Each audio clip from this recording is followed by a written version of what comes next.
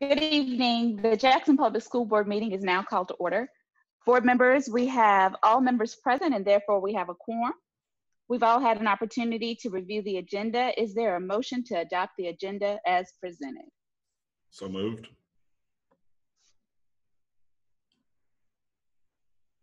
Second. Dr. Luckett has moved. Mr. Figurs has seconded. All in favor? Aye. Aye. Any nays? There being none, the motion is approved. And that was quick and easy, and we're already to the superintendent's report. Dr. Green.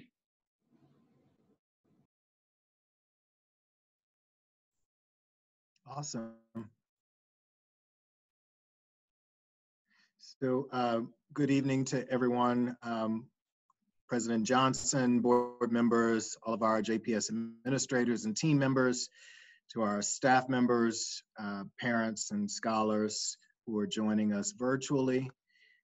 We will begin, as we typically do, with a video presentation of the latest district news from our ITV team. You can take it away, team.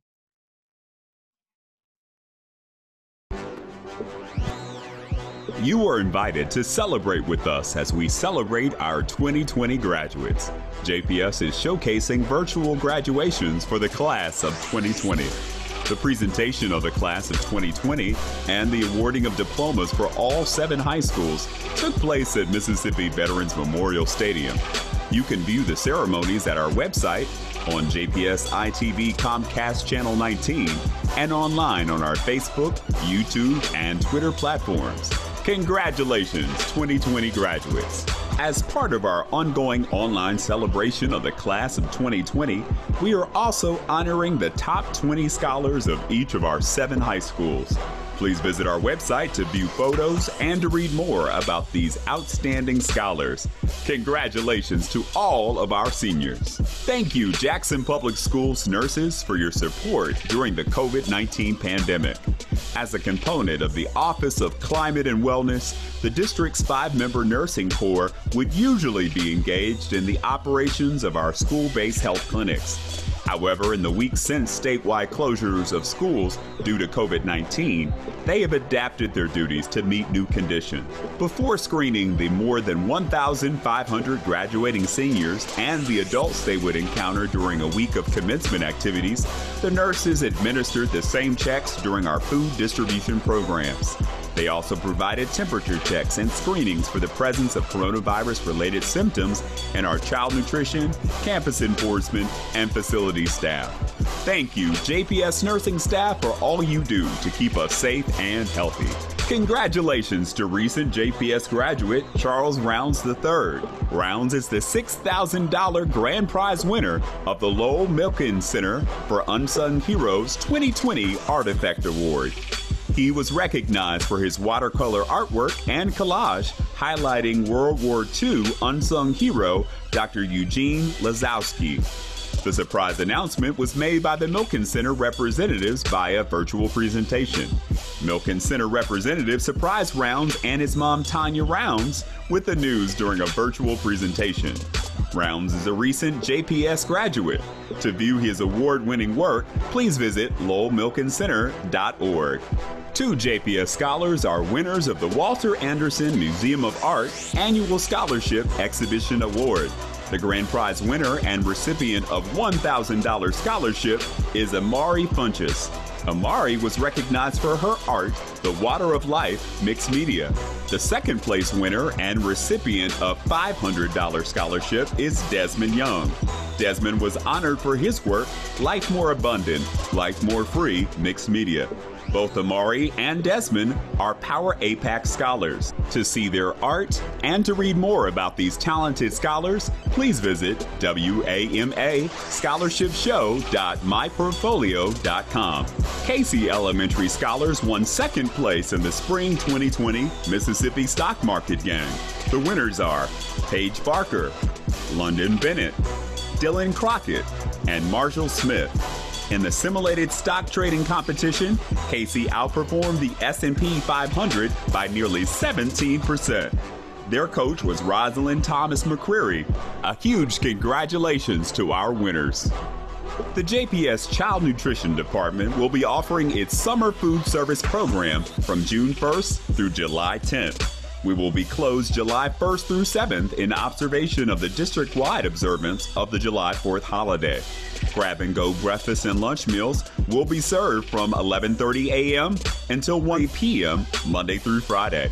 Please visit our website at www.jackson.k12.ms.us for the listed locations of service. Children must be 18 years old or younger to participate. Jackson Public Schools appoints 2 new executive administrators to the positions of Chief Operations Officer and Chief Academic Officer. Dr. Jose Salgado is JPS's new Chief Academic Officer, and Mr. William Joseph Albright is the district's new appointed Chief Operations Officer. Dr. Jose Salgado is a distinguished educator with a superior background in leadership. He served most recently as the Chief Academic Officer of the Schenectady City School District in New York. Dr. Salgado holds a Doctor of Education degree from Harvard University in Cambridge and a Master's of Education from Boston University and a Bachelor of Agricultural Engineering. As JPS CAO, Dr. Salgado will oversee the offices of Teaching and Learning and the Department of Exceptional Education. Joseph William Albright is the district's new Chief Operations Officer. Mr. Albright is a strategic leader with management executive experience and deep-rooted military background. Before coming to JPS, he served nearly 8 years as the Vice President for Technical Services at Sodexo Incorporated, North America School Segment. Albright holds a Master of Science in Industrial Engineering from the University of Tennessee, a Master's of Strategic Studies from the U.S. Army War College, and a Bachelor of Mechanical Engineering from the University of Dayton. As COO, Albright will lead the district's facilities in operation, child nutrition, property accounting, campus enforcement, information technology, and transportation departments. Welcome to our new administrators. Would you like to become a team member of Team JPS? The JPS Office of Human Resources will be hosting a virtual hiring chat this Thursday, June 4th from 6:30 till 8 p.m.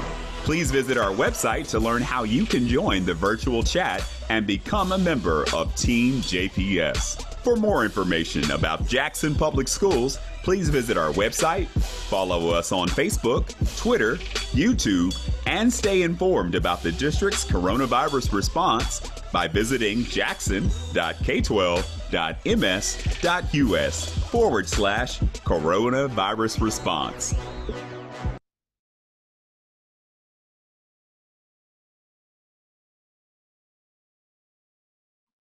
As always, I'd like to thank Dr. Cormack, our public engagement team, and specifically the ITTV team for developing those that highlights reel. It's really important that we keep in front of us all the amazing things that are happening throughout our district. Board members, as we do each month, we would like to use this time to provide some updates to you regarding our progress surrounding the bond program. We're continuing to move bond projects along and to complete those projects with quality. And so at this time, I'll invite Mr. Don McCracken, our Executive Director of Facilities and Operations, to join us to provide some additional updates. Mr. McCracken? Thank you, Dr. Green. Can everyone hear me? Okay. Thank you, Dr. Green, to Board President, to the board members, and Dr. Green. We come to you again each month to bring you updates as to where we are with the bond program.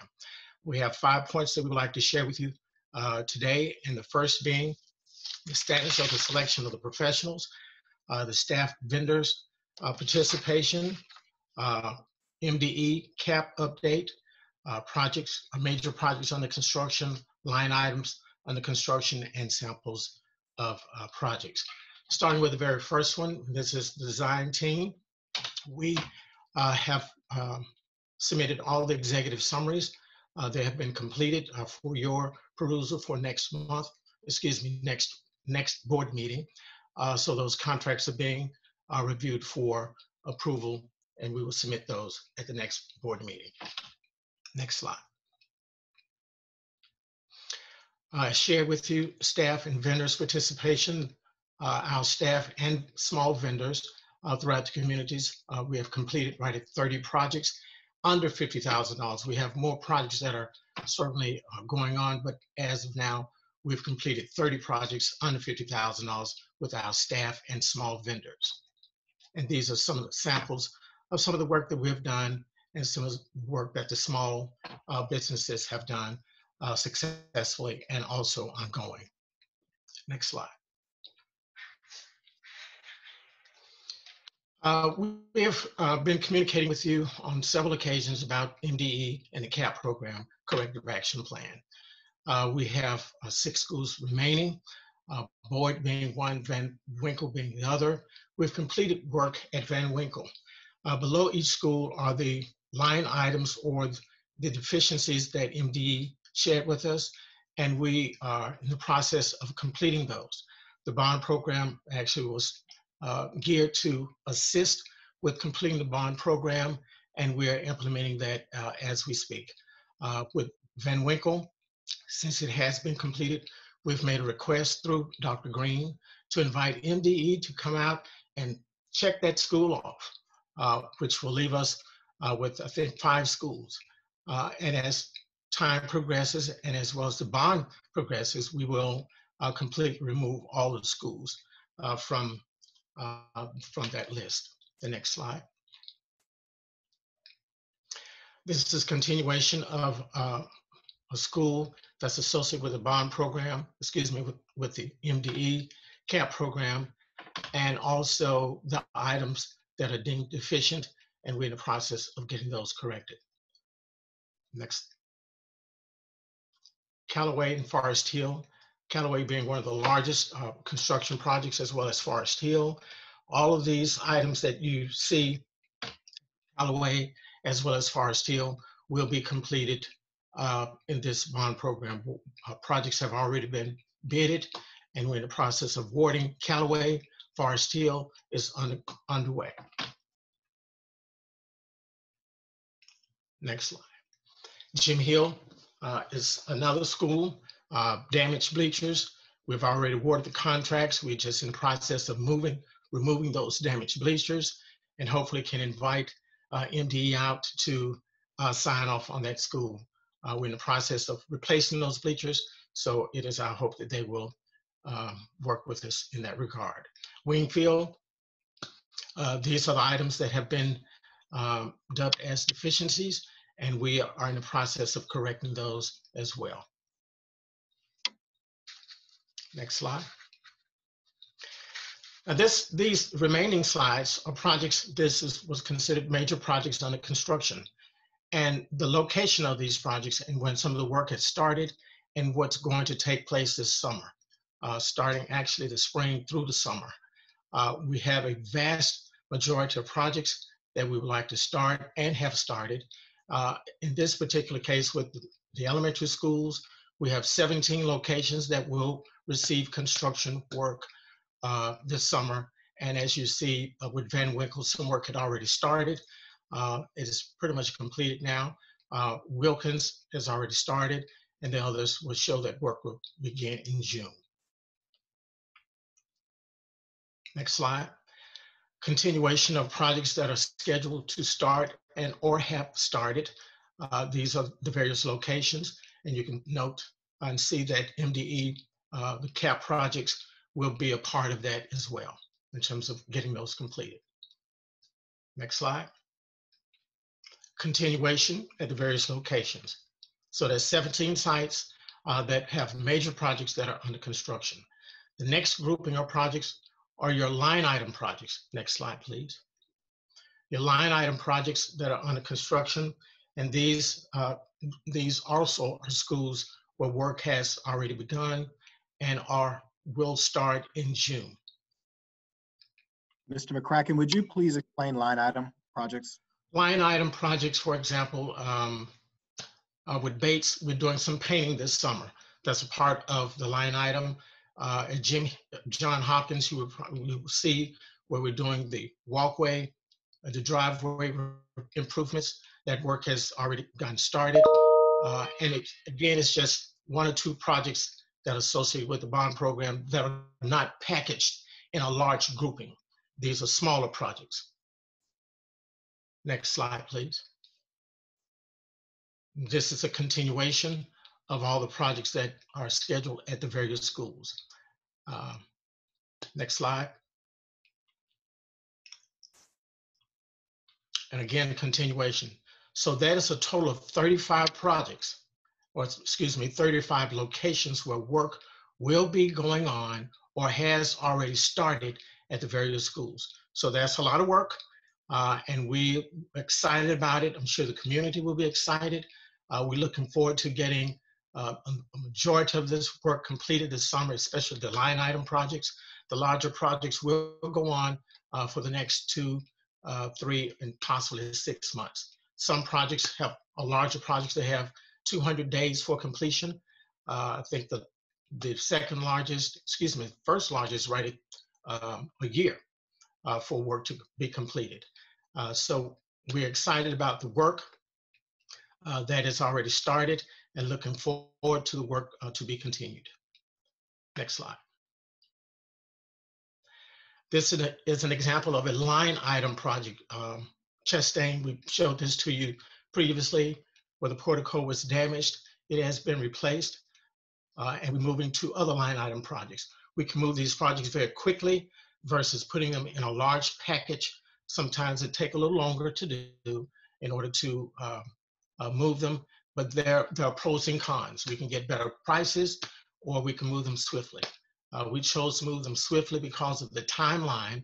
In addition to getting better prices, we're negotiating with contractors and doing value engineering, which certainly helps us to reduce some of the cost that the contractor may put into the price that will not destroy the integrity of the work. So again, this is work that is completed, and we will continue with work being done at Chastain. Next slide. This is Forest Hill. We've already started with the restroom renovations. In the building, you've seen pictures of work that has already gotten started in the Coliseum. This is where we are now to replace and repair the restrooms in Forest Hill.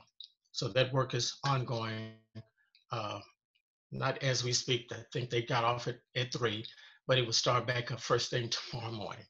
And we're excited about the work that's going on. The principals are excited, and we're trying to work with all principals. There may be some questions about activities, but we're working with the principals to ensure that they will be informed of all the activities, the locations, and also what is required and what is expected. Okay, next slide. This is, again, a line item at John Hopkins. We performed an apron, concrete apron for the entrance at John Hopkins, and the county communicated with Mrs. Delman Boyd, which is now the Public Works Director with Hinds County, and they are scheduling to do the remaining work, which is the asphalt, starting with the concrete ends, and they will do the asphalt from one end to the next. And that concludes my presentation. Are there any questions? I've got one, Yes. Mr. McCracken. The restrooms in Forest Hill, will they be done for the new school year? What we've done, we've staggered the construction where we will always have a set or 2 sets of restrooms that will be in use. Once one is completed, we'll go to the next one, similar to what we were doing when we did the work at Wingfield. We never had units, restrooms not available for students. We always provided restrooms for their use. But to answer the question yes. more directly, they will not be complete. No, not all. The entire restrooms will not be complete. We will stagger the construction to complete one set, then go to the next set and complete it, then go to the next set. Okay. Thank you. Did that answer your question? It did. Okay. Thank you. Are there Uh, any other questions? Yeah, I have. And I may have just forgotten it. Did we do some bathroom work at Jim Hill? No, sir. We are in the process of doing some work at Jim Hill. We've already awarded a contract, and we're in the process of doing issuing a notice to proceed at Jim Hill. As a matter of fact, the project has been awarded. We're now getting the contract prepared to issue a notice to proceed. All right. But Mr. McCracken, there is some restroom work included in that package, correct? That is correct. I think, Mr. Figures, you might be remembering some of the photos that we had. I believe it was at Wingfield. Wingfield. Really beautiful renovation work that happened there. Are there any other questions? Mr. McCracken, it's Robbie Luckett. I'm just wondering where Yes, we sir. are in our overall timeline. I know we had some inevitable delays due to the coronavirus, and just would like to get just a general update. Thanks for all of this information, but where are we in our progress towards getting through the bond? My estimate at this juncture, we're right at halfway of the bond program, but we've completed right at 45% of the work. We still have quite a bit of work to do. Fortunately, the dollar amount will be heightened because of the larger projects that we have already awarded, and we did those first. So that's when you will start seeing a lot of funds being encumbered. But in terms of the status of the overall project, I would say right at 45, maybe 45%, but we will give you accurate numbers once all the projects have been awarded that are presently, that have not been assigned yet. Contracts have not been signed. And Mr. McCracken, I think you were referencing this. Would you just let board members know the information that you're working on, that you're compiling to share with them? Yes, absolutely. What we're compiling now is a list of all contracts that have been approved. And we're also showing the location of those contractors, if they're minority or majority firms, and also attaching the dollar amount that's associated with them. We were about to present that in the last presentation to show the dollar amount, but some of the projects have not been awarded, so we opted not to present that at that time. But this is where we would like to present you all of the financing that we have at this juncture. We'll be working with Mrs. Miller and also the internal auditor to make sure that we're staying within the confines of the budgets as well as the listing of projects. We're putting that together. Some contracts have not been endorsed as of yet, but we still can possibly just give you what was bidded. Until that time, we will give you what we have. Okay. And any other questions for Mr. McCracken? And we're keeping a record of every dime that has been expended and every project that is either under construction or that is completed. And that will be presented at a later date so that will be presented to the public as well.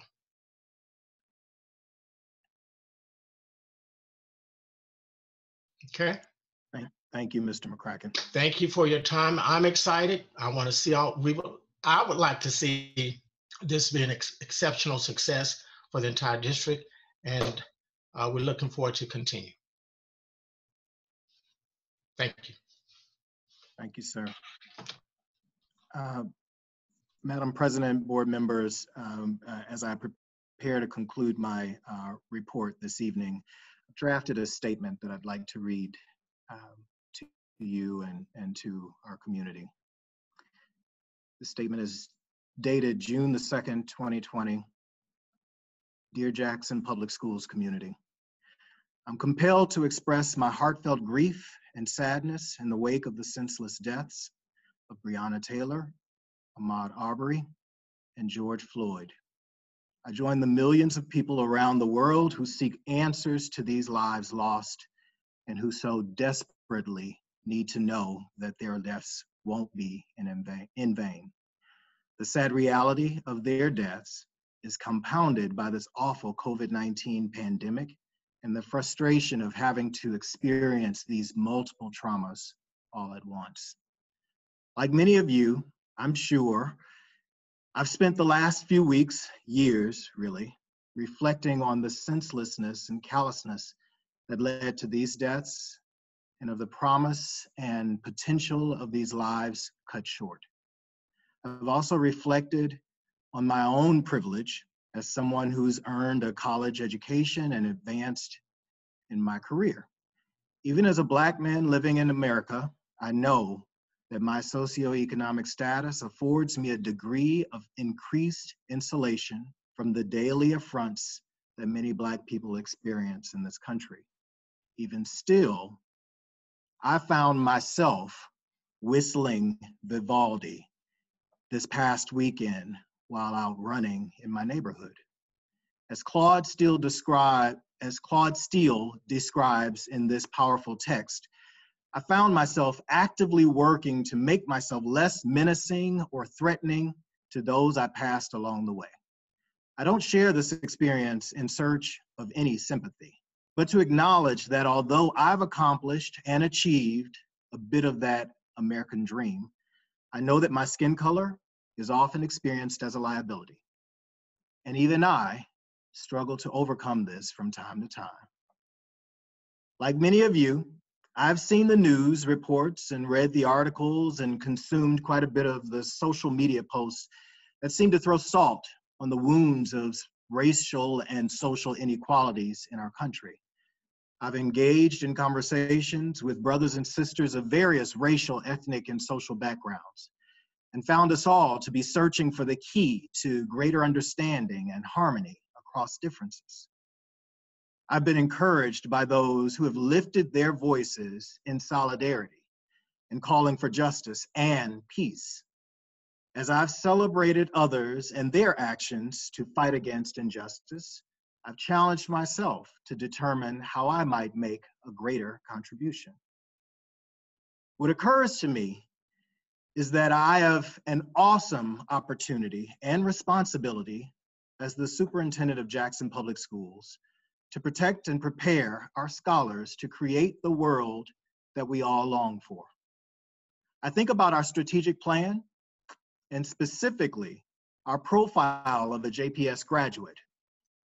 Far beyond the mathematical and literacy skills and much more than the knowledge of social studies, the sciences, and the arts, we have pledged to prepare our scholars to change the world with critical thinking skills, communication skills, and a global mindedness that broadens their horizons and provides a much deeper well from which to draw for the challenges they'll face.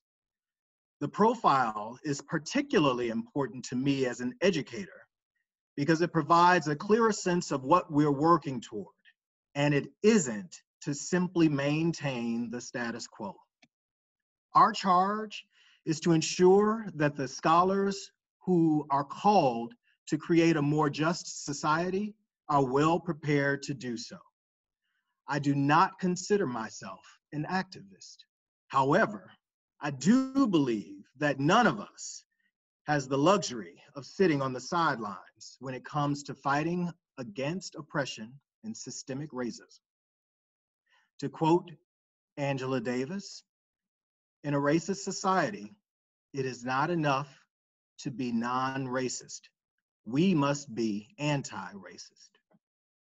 And let's be absolutely clear. We've seen far too many examples in this country of that lethal mix of prejudice and power to know that racism is very much so alive today. My goal in making these statements is not to incite or divide, but to simply name today's condition and to invite each of us, all of us together, to work towards the tomorrow that I know we can achieve.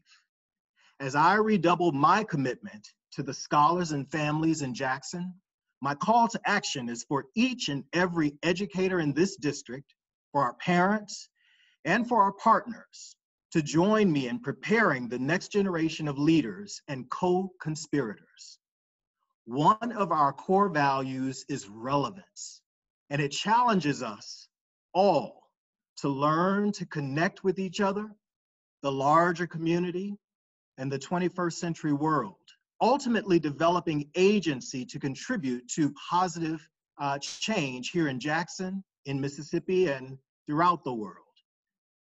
In the memories of those lives lost this month and of the enduring legacy of Black Mississippians that have gone before, we will work to ensure that they do not and did not die in vain. Far beyond our goals of improving academics and behavior, we have the moral imperative to stretch and mold young minds to become righteous leaders. Leaders who will blaze a new pathway forward for this nation and our world. Leaders who live up to all of the promise and potential that lies within them. Thank you. Madam President, this ends my remarks this evening. I turn the meeting back over to you.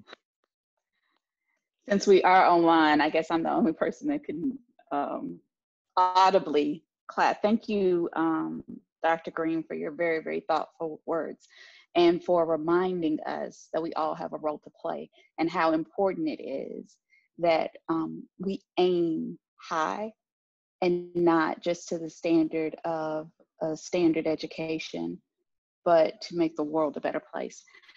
Board members, are there any comments? I'm sure there are. Outstanding job, Dr. Green.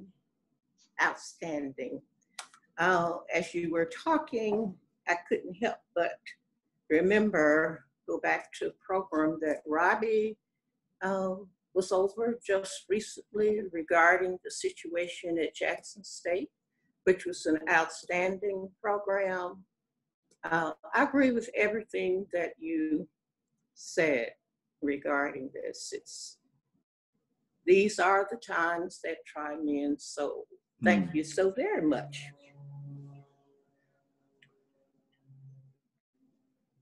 Madam Chair, I'd like to make a recommendation and perhaps a motion that Dr. Green's statement be entered into the permanent minutes of the Jackson Public School Board meeting. Second.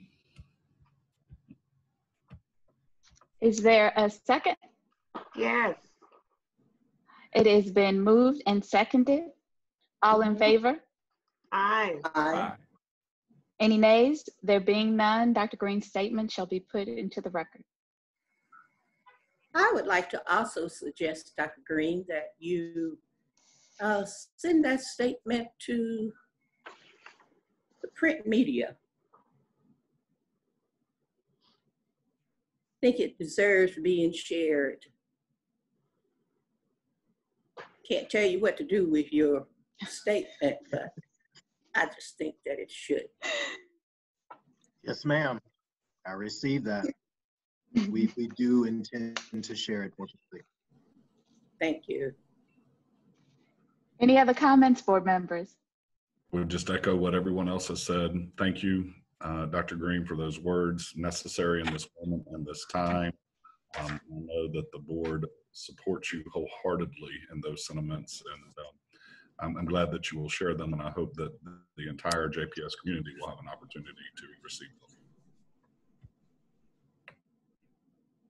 Yeah, and I just also say thank you, and just for the powerful statement and reminder of how lucky we are to be parents of children in this district.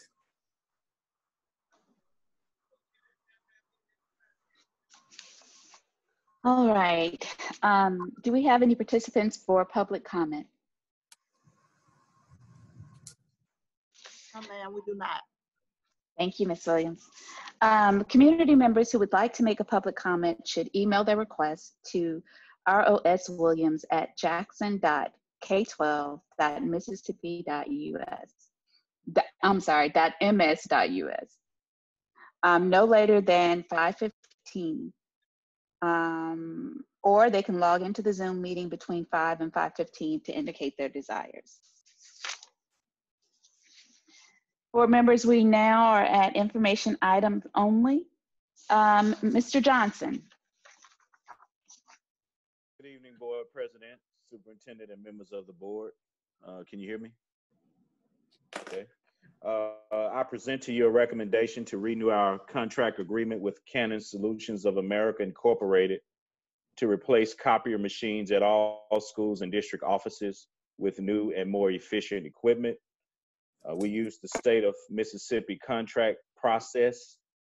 All equipment on the state contract were vetted and negotiated by the Department of Finance Administration and are cleared by the state of Mississippi. We did negotiate additional terms outside of the state contract to benefit the district. That includes no charges for moving copiers from one location to another and 1,500 proximity cards.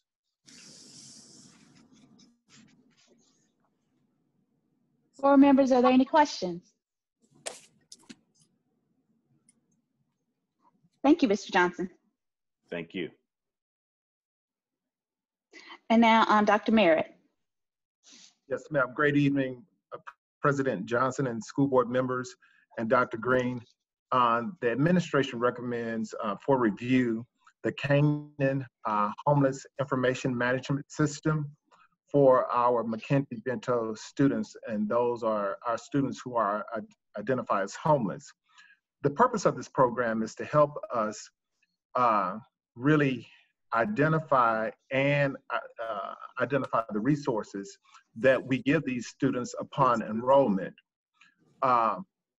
We will be able to track not only needs in terms of uniforms, but if they're in a shelter, if they have transportation and things of that nature. And so a lot of these students are very mobile. And so this is something that's being done by telephone by our McKinney-Vento coordinator and liaison. And so what this program will allow us to do is to electronically transfer this information upon the student being enrolled at a specific school. So again, this is a way for us to step into the 21st century and being very knowledgeable and aware of the supports that our students need so we can be more responsive to them, and it will not allow a gap in services.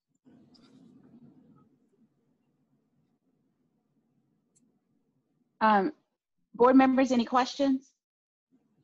I did have a question, Ms. Johnson. Dr. Merritt, thanks for the thorough responses to the board questions in the packet. I was just wondering if you could share with the public some of the work that's been done to keep in touch with our homeless students, especially as we've been closed over the last quarter. So, yes, sir. Some of the work that's been being done, Dr. Strong, who serves as our homeless liaison, she has been working with the shelters and has gone to provide support to individual students based on their needs. We have continued to give out uniforms and ensure that they have had the packets and things of that nature to make sure that they are still receiving the instructional support and resources that are needed.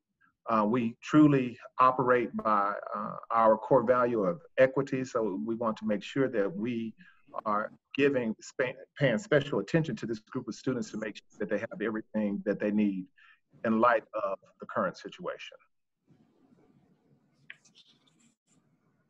That's great. And I was especially impressed with just the contact that continued with shelters and with the caregivers and parents of our students, even with our schools closed down due to COVID-19. So again, thanks for that update. Certainly, thank you. I'd just like to also echo what Dr. Suzak said, Dr. Merritt, because I remember when you first brought the staffing to the board, I questioned how much could get done, but I'm very impressed with the work that you and your team have been doing to make sure that all of our students are receiving the services they need, particularly during this time of pandemic. So I just wanted to let you know, good job.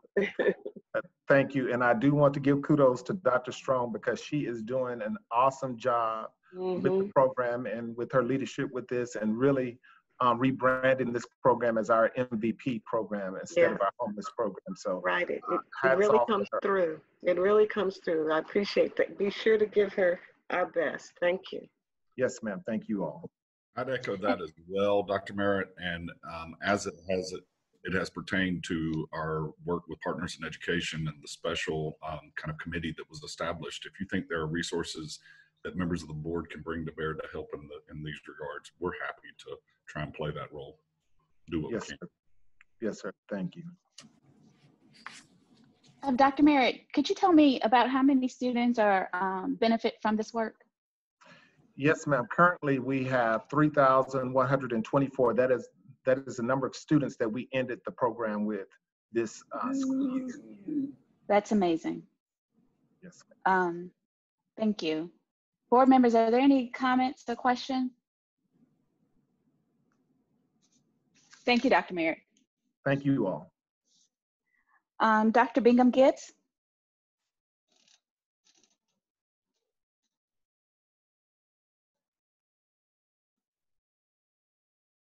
Oh, we can't hear you.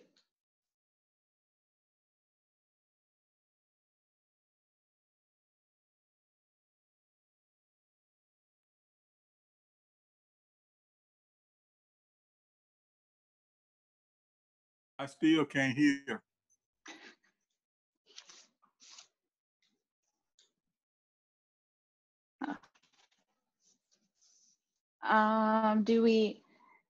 Is it possible for you just to call in maybe?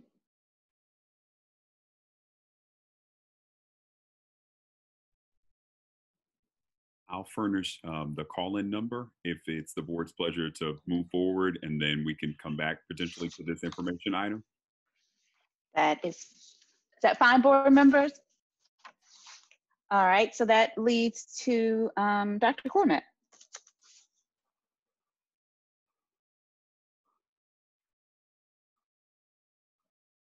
And now let me unmute. Good evening to Board President Johnson, Dr. Green, members of the board. I come before you this evening to present for information the revised job description for our district interpreter. We are asking and seeking the board's input and action tonight, or information to actually approve the revision of this job description, which would allow for a Spanish interpreter to be located in the Office of Enrollment Student Services. Given the growing Spanish-speaking population in our Jackson metro area, we think that it's vital to have a Spanish interpreter located at this first entry point for many families in the district as they enroll their students in the district. Last year, the board approved the district interpreter role, but it did not include this location and the ability as a record specialist. And so we're seeking this revision to reflect our idea that it would be a great location as a first entry point for families in the district. Additionally, that original proposal listed this employee and this particular job as a hourly rate, and we are seeking a salaried position under the existed administrative salary schedule, which would put it on the interpreter C line. So we are hopeful for your support for this action.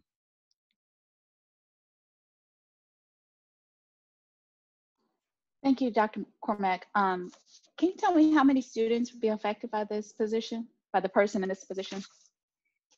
So our number of Spanish-speaking families, it's hard to put an exact number. we will have a better read because there are a number of families that speak English and speak a second language in the home, currently 10 primary languages, but they may not require services. And often students will interpret. So I can investigate the precise amount of English learners in the district and return to the board with that information. Approximately 10 languages spoken, Spanish our predominant language, and can pull that figure together. Dr. Cormack, it's approximately 341 EL students that we have, majority of those who speak Spanish. Appreciate that, Dr. Merritt. Teamwork. Thank There it is. Thank you. Thank you. Thank you. Board members, are there any questions or comments? Thank you, Dr. Cormack. Is Dr. Bingham-Gibbs on now? I believe I am. Can you hear me now? Oh, yes, we can hear you. Thank you. Let's try this again. Good evening, Board President, board members, Dr. Green. The Office of Exceptional Education Services is presenting to you tonight for a review of a renewal service agreement with Scientific Learning to provide a reading and language arts intervention services for students with disabilities in Jackson Public School District. This program, it will help to close the achievement gaps and to meet our literacy and language and learning needs for our students with disabilities.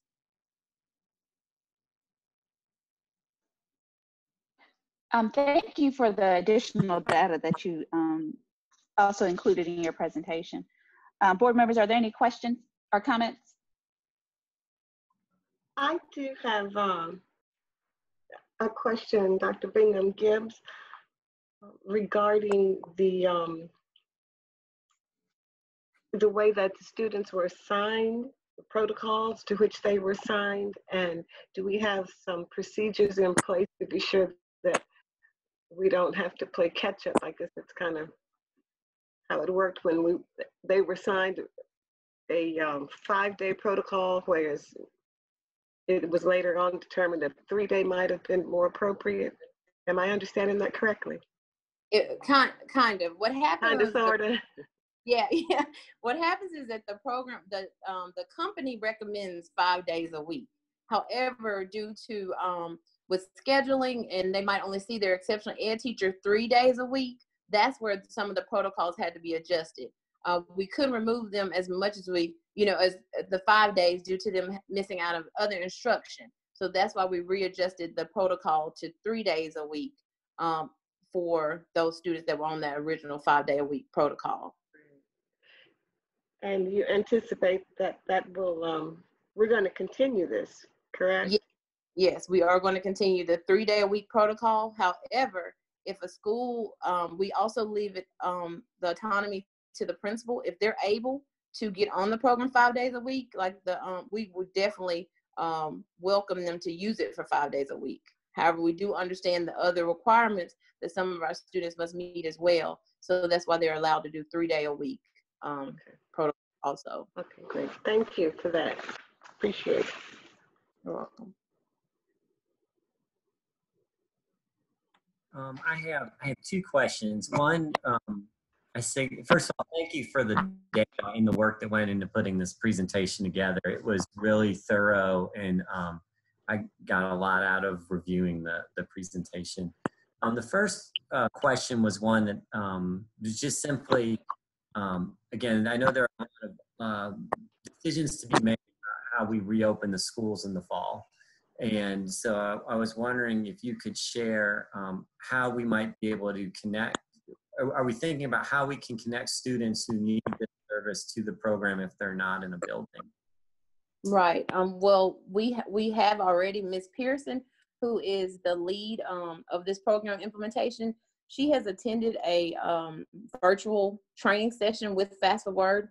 She actually did that about 2 weeks ago. So she's starting the training process, as well as Fast Forward is designing a plan so that we can use our paraprofessionals to address the need of our students when they're at home, when a teacher might be handling instruction with the whole class. So we are working on plans to address those needs. It will also go into effect, you know, as the district, if we're working hard as a district to provide our students with devices and hotspots. So if we are able to provide them with one-on-one devices and hotspots, then that'll definitely help with being able to reach the students at home or in a virtual platform. Okay, that's really helpful. The other question I have was actually triggered by some of the responses. So in particular, the question, I asked a question around what factors affected attendance and participation. And some issues that were flagged were older machines or slower bandwidth or headphones that weren't working. Do we have a list of the places where those issues were identified, and will we, since those are equipment related issues, and can we have those issues fixed by the opening of schools? And once again, the district initiative to, and I probably need to speak with Ms. Robinson.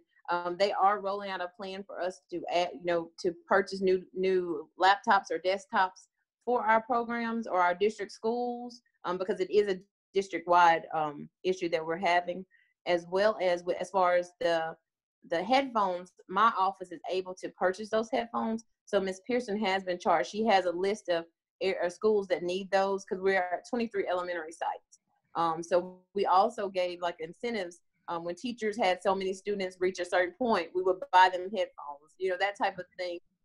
They really worked hard to get those reading assistant headphones, but we do have a list of schools that we are going to purchase with our federal dollars headphones for. Okay, great. Thank you. Board members, are there any other questions or comments? Dr. Bing-Gibbs, you can move on to the next. Okay, our next one is Mill Creek of Pearl. Let's see. The purpose of this agreement is to establish working procedures between Jackson Public School District and Mill Creek of Pearl in the provision of services to children eligible for special education in compliance with the federal and Mississippi state laws and regulations. Mill Creek of Pearl is a private facility recognized by the Mississippi Department of Education as an approved educable child placement facilities. Students are served at this facility, are enrolled or referred by the school district placement.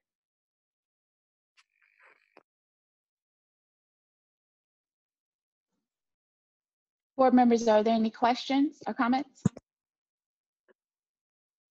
Dr. Bing-Gibbs, if you could sort of explain to us why this contract is so important to our student outcomes.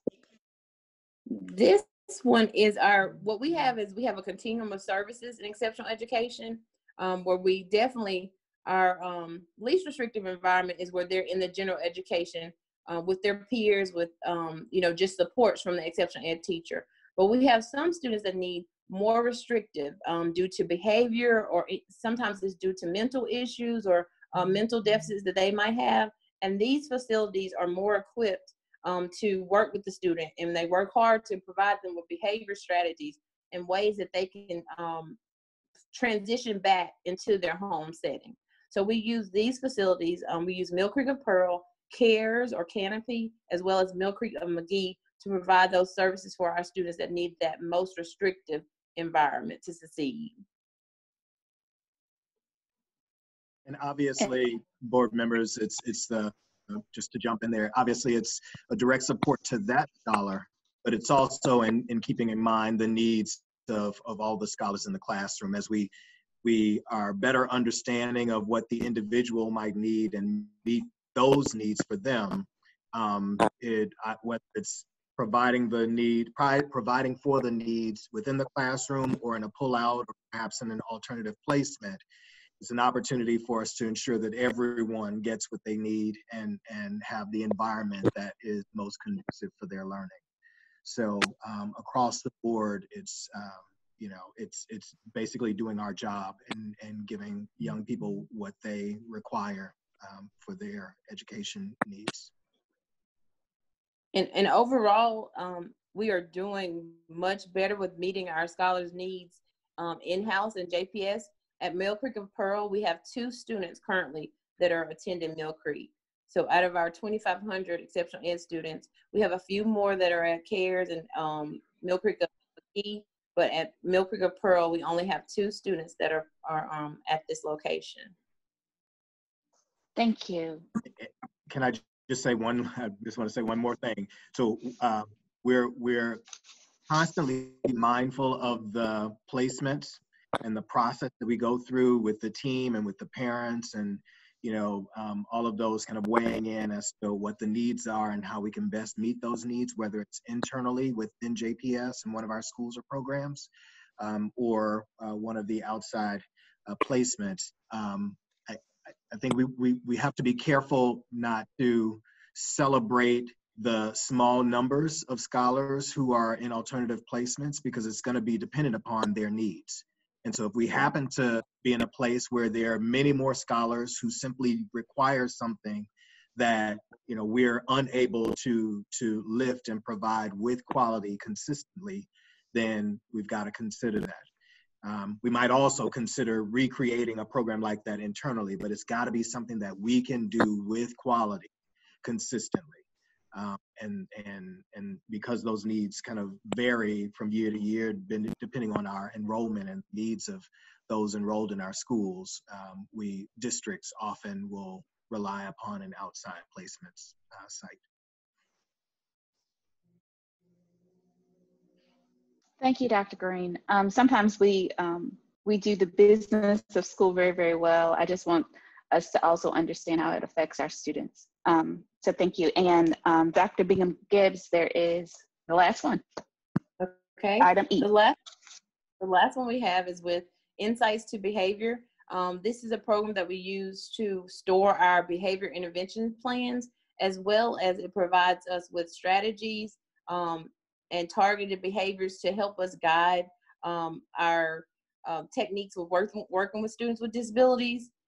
Like I said, it is a place where we are housing our positive behavior support plans. It keeps graphs and monitoring and tracking student progress for us. It also, like I said, identifies the probable functions of behaviors based on the user's input, and gives us suggestions of how to replace those behaviors and be proactive with strategies and implementation guidelines. Thank you. Board members, are there any questions or comments? There being none, thank you.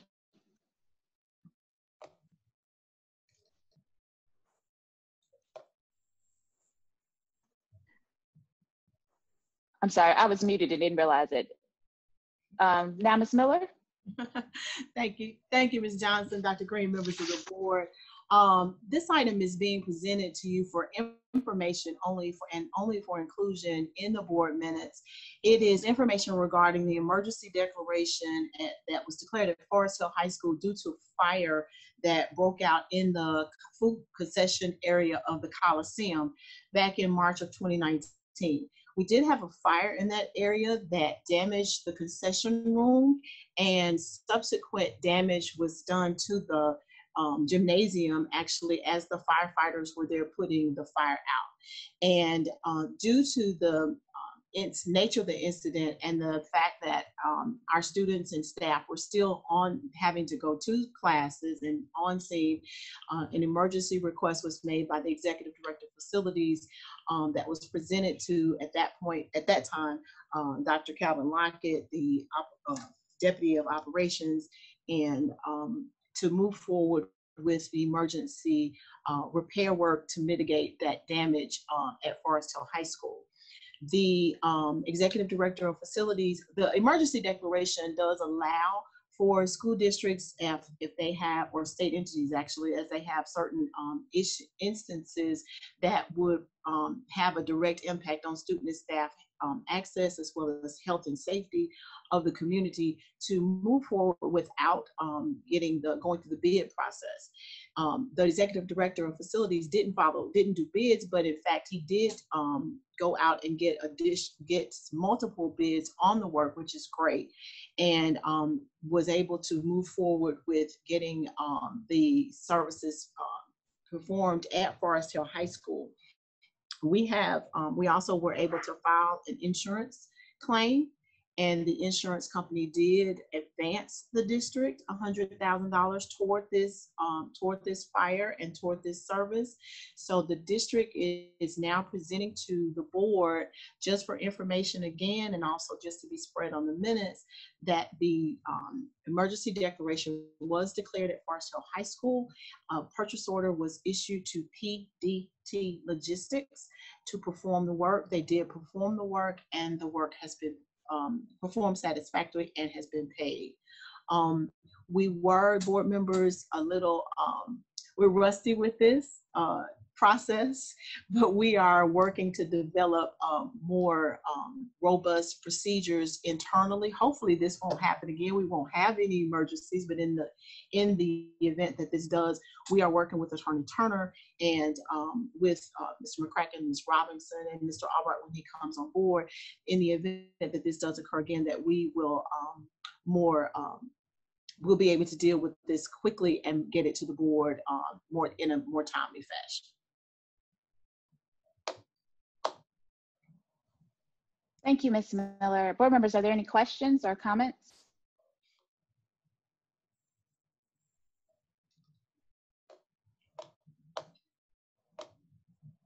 Ms. Miller, do you have, so you mentioned developing more robust procedures to ensure that we don't end up back here again. Can you describe some of the actions that we'll take so that we can, we'll get this information more timely in the future?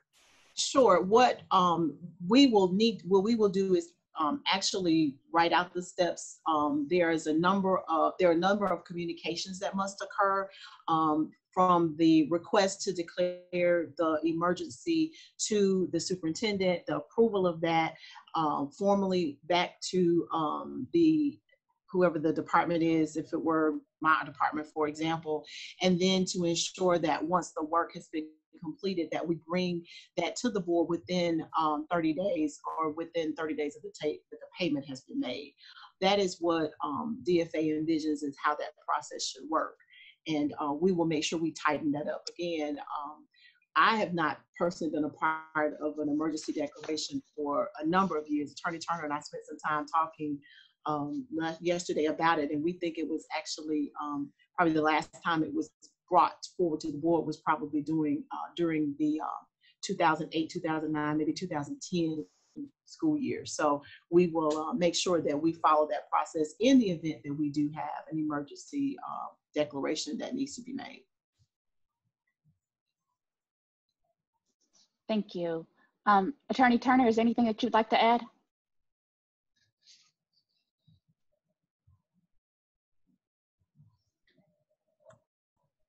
Not really. I have provided to Ms. Miller back when I had been brought in on several of these, the paperwork that I would put together would encompass essentially the 3 steps that she set out.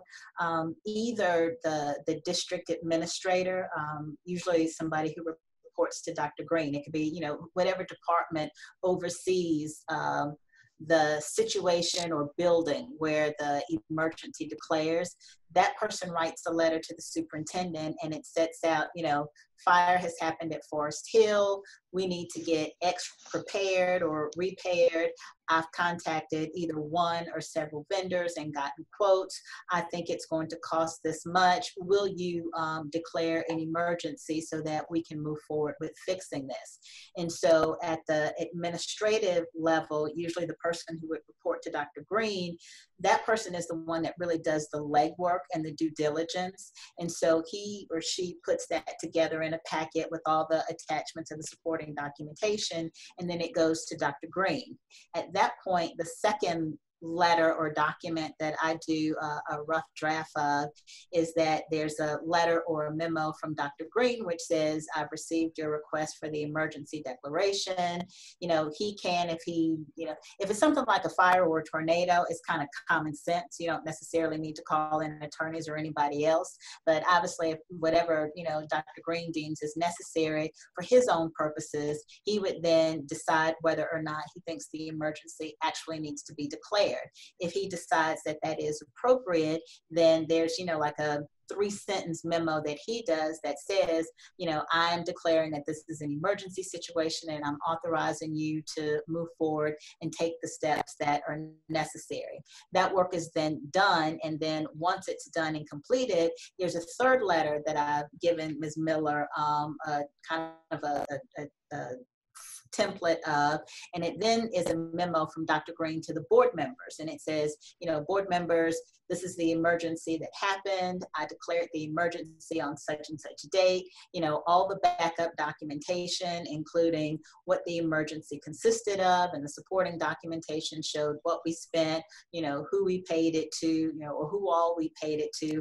All of that is attached, and all of that goes in the memo that then is presented to the board at the board meeting, and all of that gets included in the minutes. So I provided her kind of those shell documents that they'll be able to use that will set out that 3-step process. So at that point, it really is, you know, just a matter of making sure that at the level of Dr. Green, and particularly the folks below him, because Dr. Green obviously isn't going to be sitting up there monitoring all of that. It's kind of incumbent upon the folks that report to him to know that process, which is why the discussion that we had about a policy, you know, that says, you know, you have to take this to Dr. Green. Dr. Green needs to declare it formally. Once he declares it formally, you know, you go forward and do the work, and then it needs to come to the board, the meeting, at the board meeting after all of that is completed. So all of that is kind of set out in the document that documents that I've given them a template for. And with the policy, it should kind of set out the overarching process for how that happens. Thank you, Attorney Turner. Board members, are there any other questions or comments? Thank you, Ms. Miller. I have the next one. Oh, it is you. I have the next one. Thank you, board members. The next item is the approval to award bid number 3124 to Socrates Garrett Enterprises of Jackson for the Forest Hill High School general improvements, which are inclusive of repairs and renovations to the corridors in the building, including floors, ceiling, paint, and lighting, classroom flooring, replacement of interior and exterior doors and hardware throughout, and also cleaning of the exterior. This is one of the 2018 bond issue projects, and we received 5 bids, and Socrates Garrett Enterprises was the lowest bid, meeting all specifications and requirements. We are recommending to the board that this bid item be approved and awarded to Socrates Garrett Enterprises. Thank you, Ms. Miller. Board members, are there any questions or comments? If not, is there a motion to approve action item, information action item A? So moved. Second. Dr. Sivek has moved. Ms. Hilliard has seconded. All in favor? Aye. Aye. Aye. Are there any nays? There being none, the motion is approved. Thank you, Ms. Miller.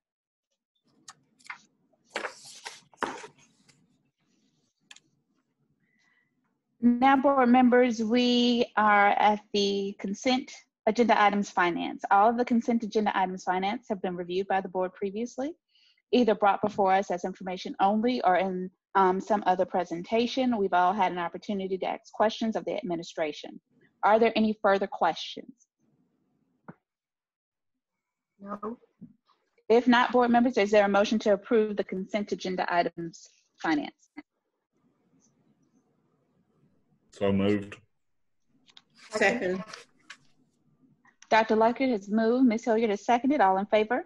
Aye. Aye. Aye. Any nays? There being none, the motion is approved.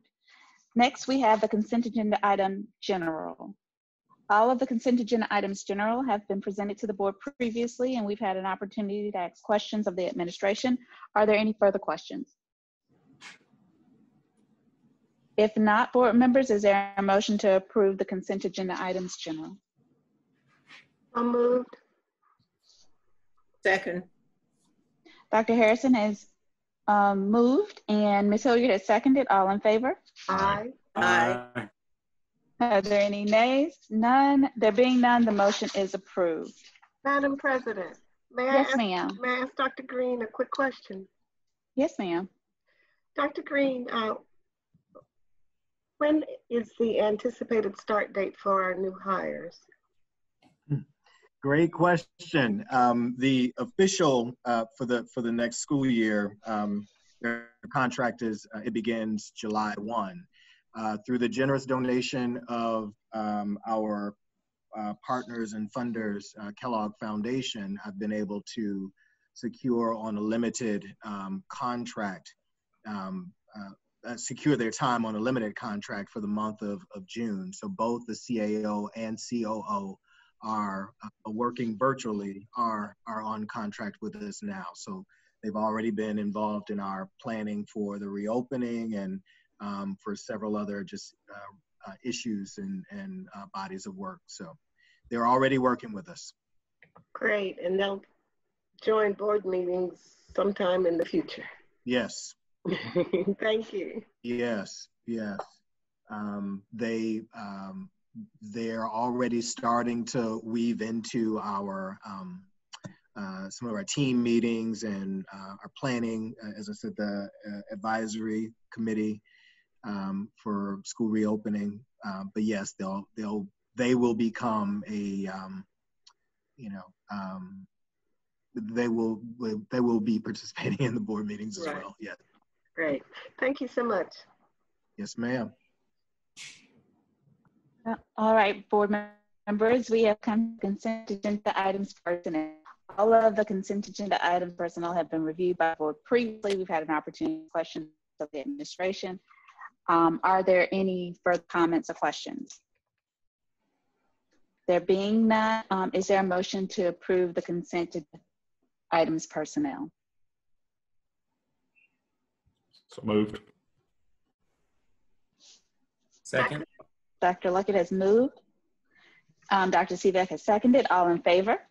Aye. Aye. Aye. Any nays? There being none, the motion is approved. Is there a consideration to hold an executive session? Madam President, could I interrupt you one more time and ask Dr. Green another question if I don't forget? Yes, ma'am.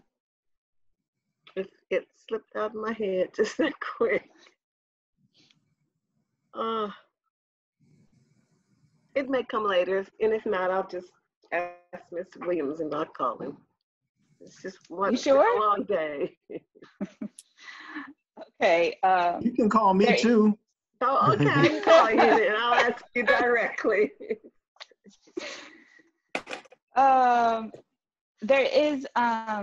There's not a consideration to hold an executive session. So is there a motion to adjourn? Oh, I did remember. Oh, well, I'm sorry, Barbara. I'm so sorry. Excuse me.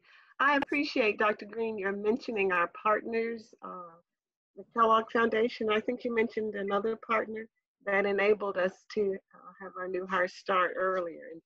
And it's important that we're reminded that we still have partners in this work who are helping us. So thank you for mentioning that. Absolutely. Kellogg Foundation continues to be a close partner. They've been very responsive and very much so supportive and encouraging, even as we've tried to figure out and create our new normal and responding to immediate concerns.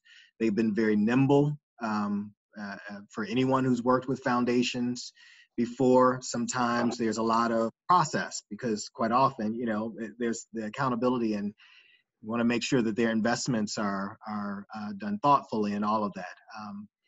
And in times of crisis, you don't always have the time, the luxury of time for a lot of paperwork and process and whatnot. You've got to move quickly. And Kellogg Foundation, they just continue to be really strong, thoughtful partners. That's Rhea Bishop, for her leadership, and Todd Klunk, our program officer. Great, thank you. Rhea Bishop had an article in the paper Sunday before last, reaffirming her support. Yep. In Clarion Ledger, yes, Sunday before last. Oh, that's wonderful. Mm-hmm. All right, board members. Is there anything else?